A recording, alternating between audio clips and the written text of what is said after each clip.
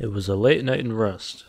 I was roaming around searching for a fight. I'm sorry, you say what? Hey, what is good, everybody? Welcome back to another video.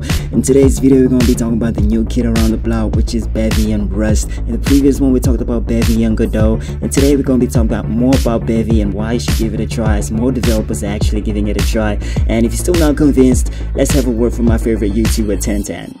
Hey, I'm Tantan. This is my voxel game that I'm basically making from scratch with the Rust programming language and the Bevy game engine.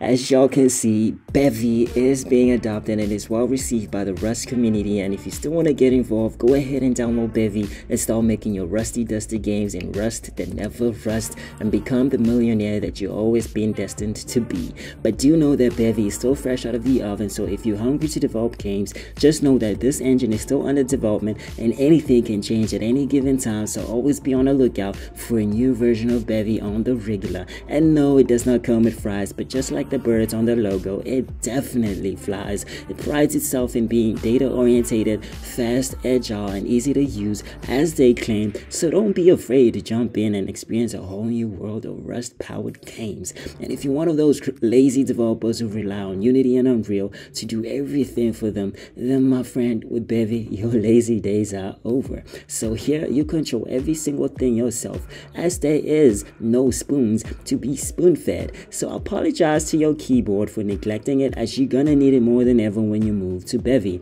And for those who still don't know what Rust is, please go Google it, as this video is unfortunately come to an end. Thank you so much for watching, and please do subscribe for more delicious videos.